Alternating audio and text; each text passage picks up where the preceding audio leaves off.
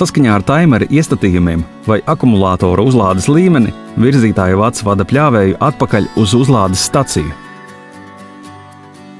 Klājiet virzītājvadu no uzlādes stacijas līdz izvēlētajai robežvada vietai. Nogāzes virzītājvads jāklāj diagonāli, lai palīdzētu pļāvējiem pārvarēt slīpumu. Ja dārzā ir izolētas zonas, tajās jāieklāj virzītājvads.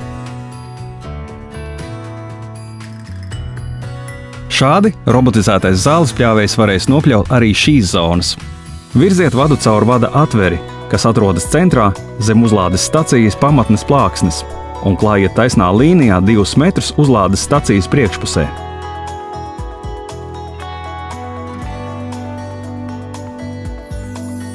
Izmantojot āķus, klājiet vadu līdz jūsu izvēlētajai savienojuma vietai ar robežvadu.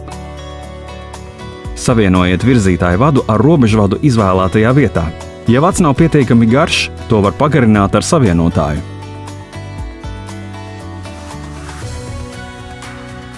Nogrieziet robežvadu un virzītājvadu. Ievietojiet visus 3 vadus savienotāja atverē līdz galam, pēc tam saspiediet savienotāja plakanu. Savienotājs ir pildīts ar smērvielu, tas nodrošina aizsardzību pret laika apstākļiem. Nostipriniet visus vadus pie zāliena ar āķiem. Instrukciju rokas grāmatā ir sniegti citi iespējamie dārza plānojumi, kas var noderēt uzstādīšanas darbiem.